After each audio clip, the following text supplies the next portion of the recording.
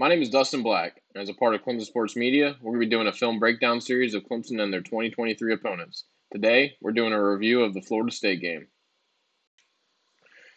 All right, so I don't think it's going to be much of a surprise to most Clemson fans, but the one thing that's really holding this offense back right now is the perimeter blocking by the wide receivers. So this was actually a play call that was called on 2nd and 25, and it actually is a great play call. Now, I know that most people don't want to see your quarterback throw the ball behind the line of scrimmage on 2nd and 25, but this play should have gone for a lot more than 18 yards.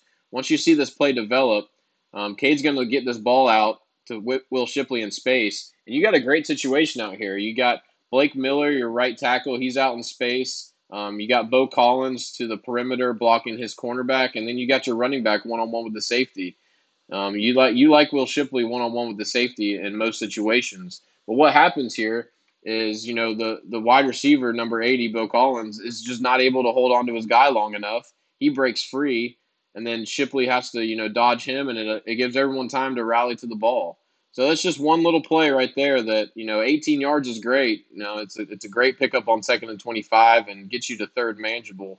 But this is a play that could have gone for 40, 50, even a touchdown if Shipley's fast enough and able to make that safety miss. So it's just those little things that are so close for Clemson's offense. I mean, I think the offense had a great day on Saturday, but it could have been so much better. And it's just the little details like this that really need to come along. And then, another thing is a lot of stuff with this Garrett Riley offense is timing. Well, number 77, Mitchell Mays, the right guard, I mean, he almost completely destroys this play just by letting the guy run completely by him. I mean, there you go. He's already in the backfield. Shipley hasn't had a chance to get out to the flat, and Blake Miller hasn't come off his first block yet. So Mitchell Mays needs to do better there, hold his guy for a little bit. I mean, it's not a long developing play. So even just little things like that could have completely destroyed this entire play before it even started. So that's something going forward that's going to have to change, up front in the perimeter. It's so important to get these blocks, correctly and really just if we're going to get our playmakers out in space, the rest of the guys have to do their job well enough to where the guy who has the ball in his hands can be as effective as possible. And being explosive in this offense isn't all about throwing the ball 40 yards down the field. It's about plays like this being executed perfectly and allowing your running back to get the ball in space and turn up field. And if he has one guy to beat, you like your odds with that. So something that's going to have to change going forward, and really looking for someone in this offense to step up and really take over that role of being the dominant perimeter blocker. So this is one of my favorite plays from Saturday. I thought this was a really cool design. I thought this was a really good way of getting Brenningstool matched up and really take advantage. If Brenningstool is going to get matched up with a defensive end who's much slower than him, or even like if he's going to get guarded by a nickel corner or a slot corner or something of that nature who's way smaller than him, then we got to be able to identify those mismatches and use that to our advantage. And props to Garrett Riley for dialing this up, and props to Cade for recognizing the mismatch pretty early on in the play. So Brenningstool gets motioned over, and as soon as Brenningstool breaks this route, this defensive end seems like he's in man coverage, right? Well, Cade's got his eyes in the middle of the field. Well, quickly he scans back to the right and notices that mismatch. So right here is where he identifies, who's covering Brenningstool. And he gives it another half second. He delivers a nice ball, hits Brenningstool in stride, and Brenningstool's able to turn up field, and that's a great play. I mean, I really think that this is the way to use Brenningstool. I love him over the middle of the field. If he's going to be matched up on, less athletic linebackers or smaller corners or even safeties for that matter. But whenever someone wants to guard him with the defensive end, I mean, you got to take advantage of that. That guy's not fast enough to keep up with Brenningstool, and that's his advantage. He's big, he's athletic. And, hiding him in the backfield, like this, instead of, flexing him out as a wide receiver is a really good use for him. I'm not saying he can't be a wide receiver and kind of be that oversized slot guy at times, but I think that this is a really good way to use him. I think this is a really good way to get him the ball, and I thought this is a really good play design. All right, so I thought Tyler Brown had a really good game on Saturday. Had a good game against FAU. He gets banged up a little bit on this play, but ends up coming back. And I don't know what the extent of his injury is. I'm sure, Dabo's going to say he's day to day. But I hope he's not injured too bad because this offense can really use him. And he's become kind of a staple in this Garrett Riley scheme. So what you're going to have is you're going to have a couple crossers across the middle. Phil Maffa's going to sit. And then, Cade throws this ball to Tyler Brown. And, yeah, you could say it could be a little bit better of a ball, but I'm not going to nitpick that too much. The one thing I'm really excited for is the separation that Tyler Brown created. First of all, we've been screaming for, wide receivers that can create separation. So could it be a better ball? Yes. But still a great throw, still a great play. And a big play. I mean, that puts you inside the 5-yard line, and Clemson ends up scoring a touchdown off of this. So I thought it was a really good throw by Cade. I thought it was a really good sign that he can go through his progressions. If you watch this play, he's going to scan the field a little bit. So great footwork getting into his drop, and then he's looking at the left. Now he's actually kind of holding that safety a little bit if we're being honest. So that safety to the field side is being held by Cade's eyes right now. And then Cade's going to snap his head back to the middle of the field, and he's ready to deliver this ball. I mean, that's just good timing, good rhythm. The pass pro is good enough. I mean, you got Blake Miller getting beat right here. You got Tristan Lee about to be on his butt. But they've done their job enough, and Cade's going to let this ball go, and there's going to be a big play out of it. So I thought that was a really big play on Saturday. I think Tyler Brown showing yet again that he's probably the best explosive pass play option in this offense.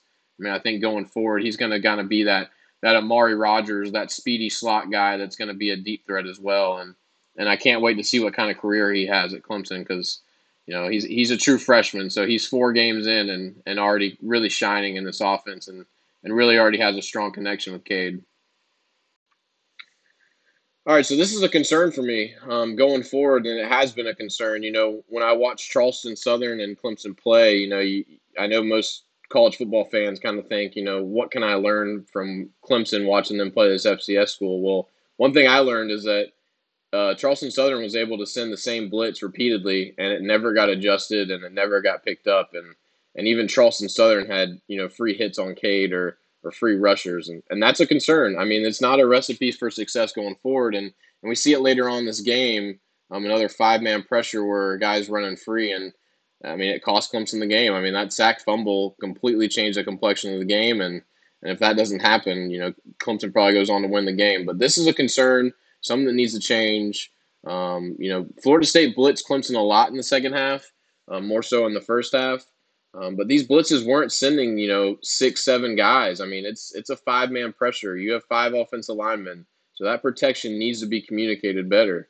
And also, especially with our opponent this weekend, not to get too much into Syracuse, but Syracuse is really good at stunts and twists, and they'll send 5 guys, but you don't know where the 5 guys are coming from. So, if Clemson can't notice this pressure or adjust their protection to account for this, it may be a long day on Saturday. But this is one thing it's a huge concern for me going forward, and it's something I've seen on film. And, you obviously never want free hits on your quarterback ever. And Cade's just taking too many of them. But it's a good play. I mean, Cade gets the ball out on time despite the protection, end up scoring a touchdown here. But it's a concern. It's definitely something that needs to be, fixed on film. It needs to be communicated with whoever's setting the protection. And just something I'm going to be looking at going forward. It's just something to log in the back of your mind. These free blitzers running at our quarterback, and from the Charleston Southern game and from this game, it was the same area. It's those inside boundary receiver or boundary corners or these extra like nickel backs and stuff like that. But it's a problem, and it's hoping something that gets adjusted to and something that gets fixed. All right, so this is the play that really changed the game and really won it for Florida State. Like I said in the last clip, this is a very similar blitz to what they sent on the last drive. This is after a really long Maffa run. Now, I'm not so much to dish out blame for this as much as I am going to give credit for Florida State for designing this blitz because it's a really good blitz and it's a really good design. It worked to their perfection. I mean, it was exactly how they drew it up. Now that safety that's highlighted in white, it looks like cover 2. Like how they're set up now, it looks like they're going to play cover 2 with kind of match quarters, on the wide receivers. But it's going to completely change post snap. So that safety highlighted in white is going to play cover 1, and then Kalen DeLoach, this kind of weak side linebacker, is going to going to be the one blitzing the quarterback, and then the safety is going to step up and be in man coverage. So it's a good blitz. It's a great blitz design. They're going to kind of stunt the line a little bit, and they're really going to free up this gap. And Clemson completely bites on it. Now, I'm getting from the presser that Maffa is supposed to pick this guy up, so maybe Maffa's the one to blame. But it's a tough look, and it's another 5-man pressure. So it's another.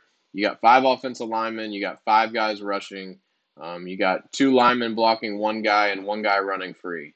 Something that needs to be adjusted, something that needs to be fixed. It's a recipe for disaster, as we see here, and just not a really good look at all. And it's tough, especially with how good of a game Cade had on Saturday, for this to be the deciding factor in the game. It's tough to swallow. It's something that I think almost as Clemson fans we've become numb to this season, seeing the defense run the other way with the football in their hands. But it's not good, and it's something that I'm looking for to get fixed, and something that I really hope gets ironed out, protection wise. But the other thing I want to point out with this play that no one's really talking about it is that this play is about to pop. If you see Tyler Brown right there, I mean, he's about to separate from his receiver. So when Cade, fumbles the ball, it's because he's getting ready to wind up and throw this ball to Tyler Brown. I'll show it to you from a different angle, but I think that this play could have gone, possibly for a touchdown if this is just a little bit different. All right, so when I watch the play from this angle, I want you to really look at Cade's stripe on his helmet, where he's looking. So whenever he is in this mesh point with Maffa, he's actually reading that defensive end. Now, it kind of baffles me that if he's reading that defensive end or looking that direction, that he doesn't see this linebacker coming downhill. Now, I'm not trying to dish blame on Cade, but you would just think that he'd be able to notice that this linebacker is in full pursuit and he's in full pass rush mode, But, he just completely turns to the opposite side of the field. He's looking in the middle of the field now. He sees Tyler Brown kind of separating a little bit, keys on it. If you look at the stripe on his helmet, he's getting ready to release this ball. So he has confidence in Tyler Brown. He thinks he can get this ball down, before the safety gets over there. But he doesn't have time. He goes to wind it up, and that ball is out. So I'm not trying to dish off blame on this play, like I said before, but it seems like it has, a little bit to go around, and I just hope it gets fixed going forward. Like I said, this weekend is it could be a long day if Clemson's not able to key on where the pressure's coming from, because Syracuse likes to stunt and twist a lot. So if that's an issue that we've had with Florida State and even Charleston Southern, it's a concern for me, and something that I'm definitely going to be looking for on Saturday and for the rest of the season. And let's hope that these running backs become a little bit more bold in their pass protection and a little bit more solid in that aspect of their game.